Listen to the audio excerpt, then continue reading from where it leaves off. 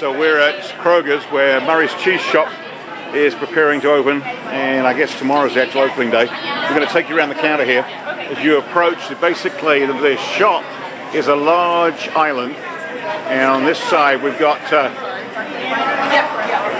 bloomy cheese, washed rind, that's where you get your Tellagio, blue cheese for your Stilton. Around here we get accompaniments to cheese. There's a selection of olives. I've lost count of how many, probably at least a dozen. Come around here, there's various salads and stuff. There's papadews, interesting chili. Around here there's portobello mushrooms,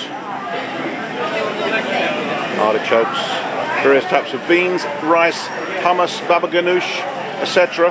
We're going to follow around again here, and there's cheese books. So here we've got the Cheese Chronicles at 25% off by Liz Thorpe, and this is a great book.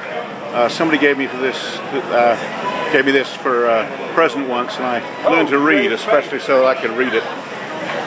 Here we got some extras: almonds, chocolate, crackers, of course. Hope they have the nice stone ground dry crackers. We're coming around here to the various pitted olives in small ready prepared containers that you can take out, just serve straight from the container. And there's mozzarella here. Come back and find out whose it is. What's up, Andrew? I'm Liz. You're going to join us for a tasting, okay? Awesome. And Rio Brazos mozzarella here. Just come around this side. You see they're already filling up here. Lots of enthusiastic customers and staff.